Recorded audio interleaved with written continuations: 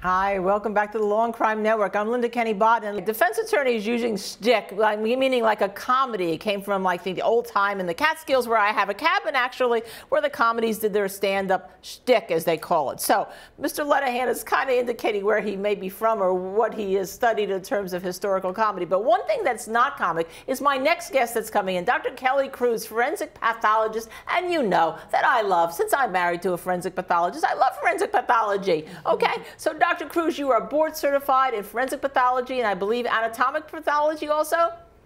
Yeah, anatomic and clinical pathology. And clinical pathology, all three. So it's very important. We had a discussion earlier, and I want two questions to you. We had a discussion earlier today that this witness that is being crossed is not board certified. Tell us in plain English why it's important to be board certified.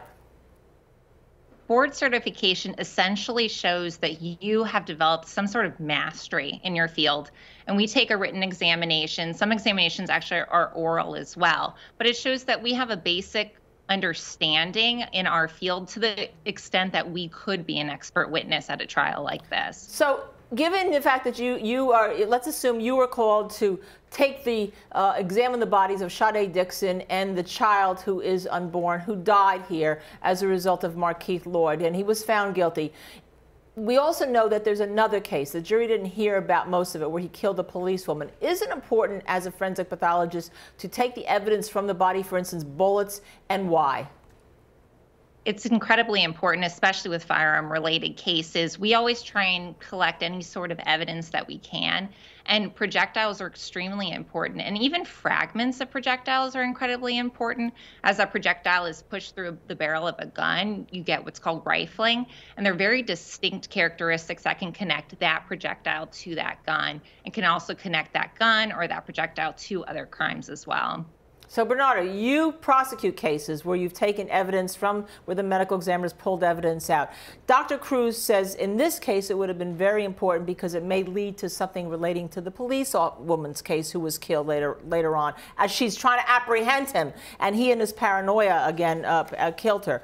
Why is it important for you as a prosecutor, and here in Brooklyn, to have somebody who has the qualifications like Dr. Kruse? Well, it's important because, one, you want the jury to find this person credible, a person that you can believe because they have the proper training to be able to give you a scientific answer.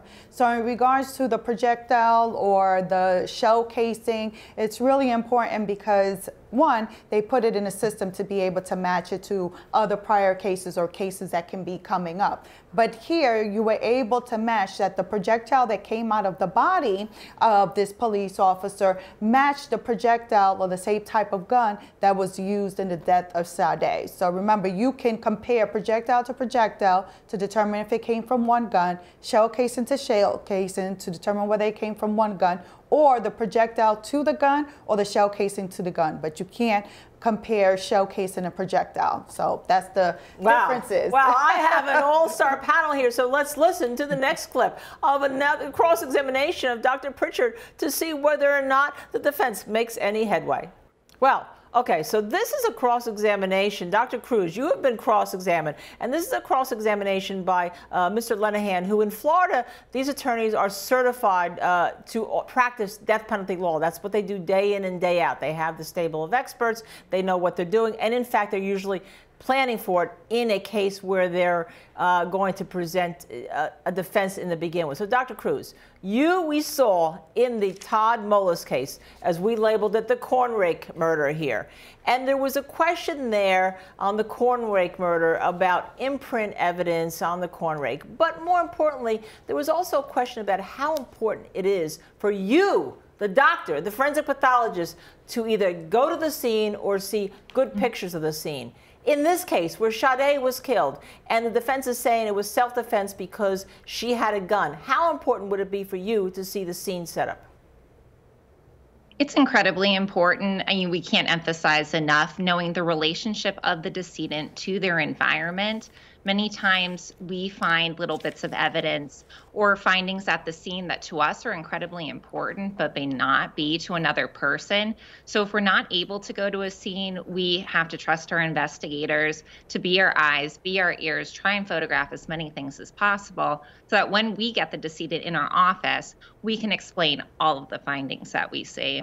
So Dr. Kruse, let me just bring Bernarda in on this. Bernarda, now here, Dr. Kruse is talking about having objective evidence in terms of even photographs, which are incredibly important because it documents a scene for her to look at. Here, the defense psychologist gave, including the one who testified, Dr. Sesta, earlier today, what's called an MMPI. We don't need to go into what it means. But it's supposed to be an objective test to diagnose mental disease or illnesses for the doctors. Why is something like an objective test now important, and why didn't Dr. Pritchard give any objective tests? Well, because Dr. Pritchard is not board certified or qualified, it seems, in any of the findings that he's providing to the court. He didn't exercise due diligence in any of the examinations that he did or documents that he reviewed. You need to see the whole picture. You can't just get a little debrief and hope to make a decision on it, and that's what he did. He didn't use any of the raw data in order to make his determinations in this case. You need to see the entire big picture, whatever can be provided,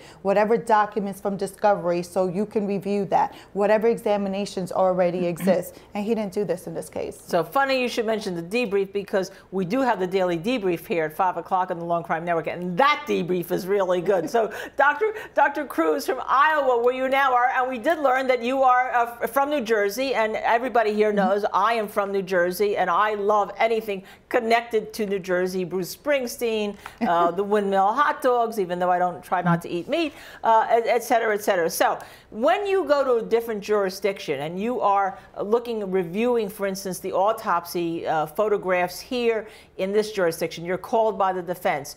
What do you ask the defense to give you to be objective, and why? So when in terms of what I want the defense to give me, let's assume you're hired for the defense. You're hired to call in. Mr. Lenihan calls you and says, "Doctor, would you look to see if there was anything done here?" What do you look at for, and why? What do you look at? Well, I really want to have every single bit of evidence that everyone else has. I want all documentation of the incident. I want, if there's an autopsy report, what the autopsy report says. To me, medical records are incredibly important as well. I don't want to go up on the stand and find out that I'm missing a crucial piece of evidence, or my evidence is somehow misleading in any way. So really, I just want the entire story without having someone lead me in a certain direction. I want to come up with my own opinion based on the facts. So let's see the last clip we're going to have right now of Terry Lenihan with his final question to Dr. Pritchard to see whether it is the exclamation point on the cross-examination. Let me ask Dr. Kelly Kruse, board-certified forensic pathologist, anatomic, clinical pathologist who is in Iowa, who we saw here on the Todd Mullis case, this. When you have a brain injury, can you see it on an x-ray, such as an organic brain injury from, let's say, hurling an infant across a room? Well, usually you would see more injuries if an infant was hurled across the room. What you can see on an x-ray are any sort of fractures or injuries to the skull. But if you need to look at the soft tissue or at the brain, you would need more enhanced imaging like an MRI, or really for us looking at the brain and even sending the brain to a neuropathologist who can look under the microscope might be more beneficial. An x-ray itself likely won't do the job. So, Bernarda, you have a person, let's put you on the defense attorney's side really quickly right now, who may have an organic brain injury that's causing all the issues in terms of how you react or the paranoia versus just a mental health issue which is causing issues by the way of environment. How would you as a defense attorney go about explaining that maybe my client has an organic brain injury when you can't take the brain out of his body and have a neuropathologist look at it? Looking at documentation. Where's the documentation? Has this person seen a doctor in the past? Are there records? Are there medical records from his youth up until the time of now to see that this has been documented? Because this can't be the first time now that we're finding about that he has a mental health issue. So those are the answers from my great panel here in Iowa and in New York City, all two of us from New Jersey, but we are dissecting this case of Markeith Loyd as to whether or not we would send him to death or not. Stay with us. We're going to take a quick break, and we will be right back.